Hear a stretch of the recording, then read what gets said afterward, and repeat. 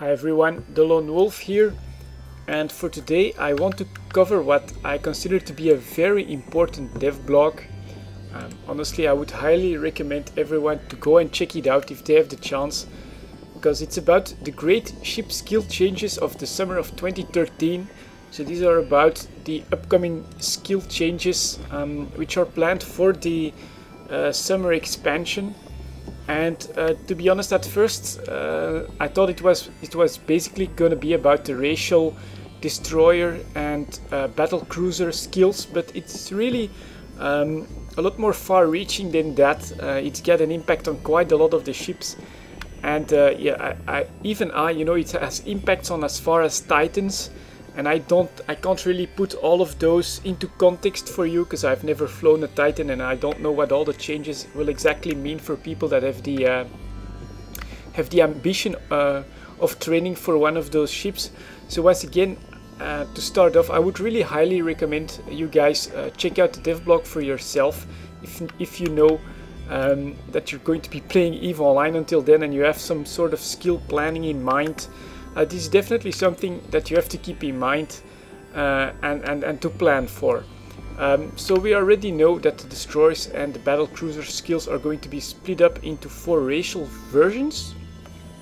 I'm not going to go over the entire dev blog in full detail. As you can see, it's quite extensive.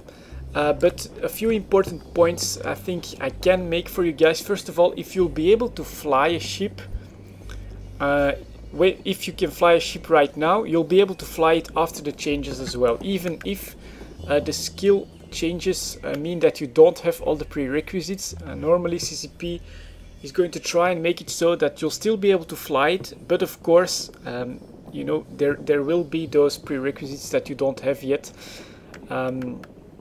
So hopefully that won't impact anyone's immediate gameplay.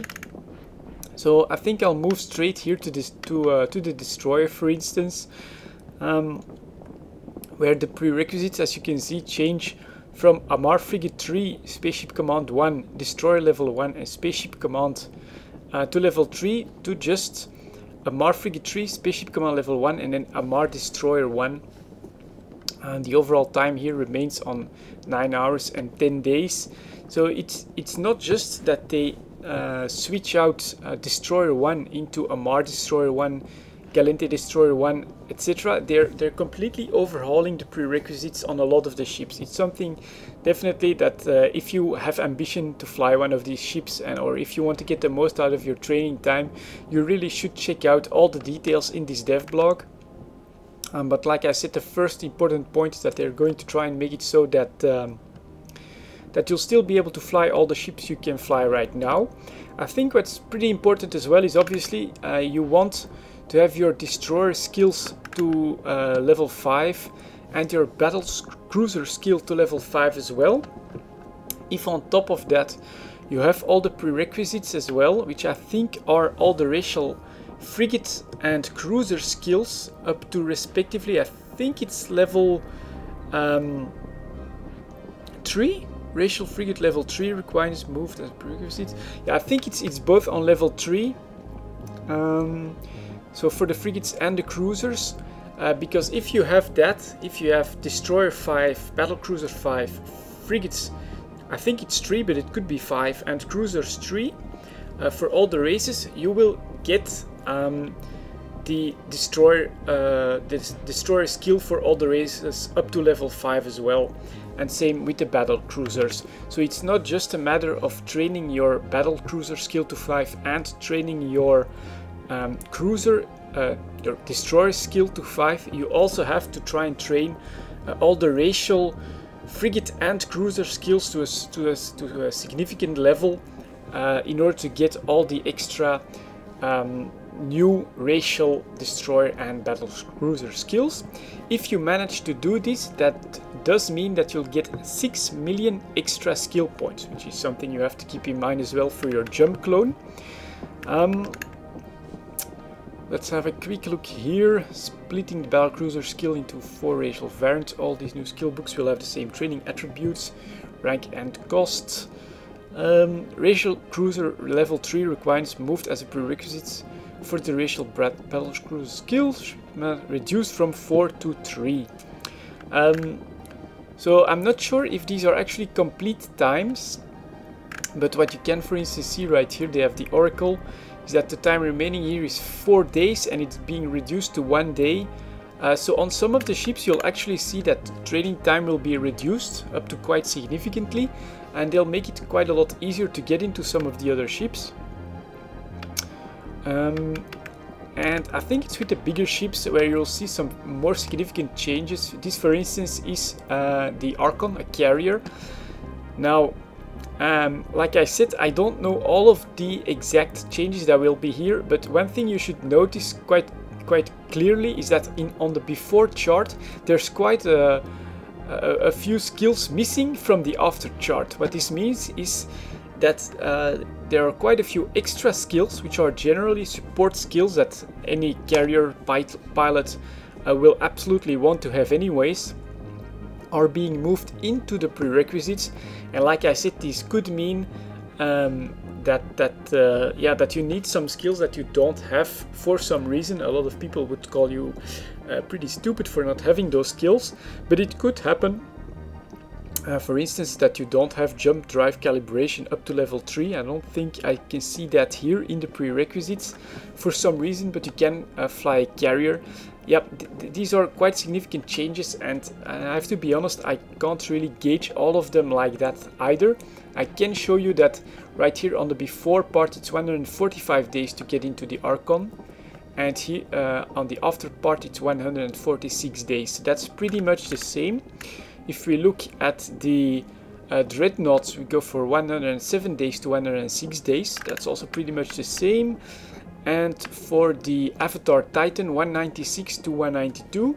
So for the really large ships, the super capitals and some of the capitals, training time remains pretty much the same. But on some other ships, I've noticed it's quite different. Let me see if I can find some of those. That all still looks pretty much the same. Where was it? Yep, let's say here the Iteron Mark V, Galente Industrial 5, Galente Frigate Level 3, Spaceship Command Level 3, Spaceship Command Level 1. Now you just need Galente Industrial Level 1, Spaceship Command Level 3. So that goes from 24 days to 33 minutes. It will be a lot easier, for instance, to get an Iteron Mark V. Now, I don't know why people would then still go for the smaller Iterons. But alright, that's basically the decision they're making. And I want to use this example right here to show that some of the training times will be reduced quite drastically, like right here with the Iteron Mark V. Some may become a little bit longer. Right here we have the freighter going from 29 days to 35 days. Whereas even the mining barges like the Coveter, these will have some changes in there as well. And the Orca was also a pretty extreme example. 49 days reduced to 17 days, and the list of needed prerequisites is also quite a lot shorter than it was before. And if I'm correct in what I read in the comments, it will be a lot easier to fly an Orca, so that one could become quite a lot more popular and easy to fly. Thus, Orca investment, it's once again an opportunity. And there we go, the asteroids are depleted, so let's just pick 2 new ones. Won't be that long anymore. And there we go. What is this one? Capital Industrial Ship. 84 to 87 days, that's not really a big change.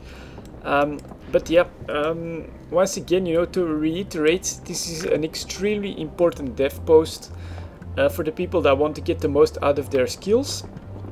I think this is only the first of many warnings we'll get, since this is only planned for the summer expansion. But because it's a really big impact on skill training, on skill planning, on all the skills needed to fly certain ships, I think it's really good that CCP is giving us this much warning for people to prepare for these changes, and to be able to look them over in a lot of detail, so they can decide for themselves what their course of action is that they want to take. And yeah, also of course for market opportunities, this is definitely something to keep in mind as well. If I look at this just at the first glance, how easy it's going to be to fly an Iteron Mark V and the Orca, I do expect that these two ships could increase in price, whereas the Iteron 4 and all the ones below there could see a serious reduction in demand, because how easy it's going to be to just get your pilot into an Iteron Mark V. This could have some serious market impact as well, and there's potential to make some money out of these changes if you're on time and if you look at them closely enough. And yeah, as you can see, as I quickly go over the entire dev block again, this will have a serious impact on quite a lot of ships. All the super capitals, the carriers, a lot of the faction ships as well are being changed, and of course the battle cruisers and the destroyers will get significant changes as well. Even the command ships, as you can see here, change as well, and they get quite a long list on there as well. So yeah, from what I got, train your destroyer skills to 5 if you can, your battle cruiser skill as well. Keep in mind that you'll need to have all your racial skills for frigates and cruisers up to snuff as well, if you want to get the most out of the extra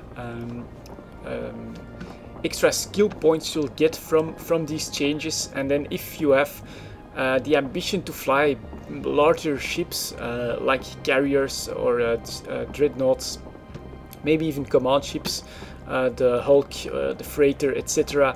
You do want to take a close look at that, at this dev block, and see how all these skills will change, because it's quite a lot to take in.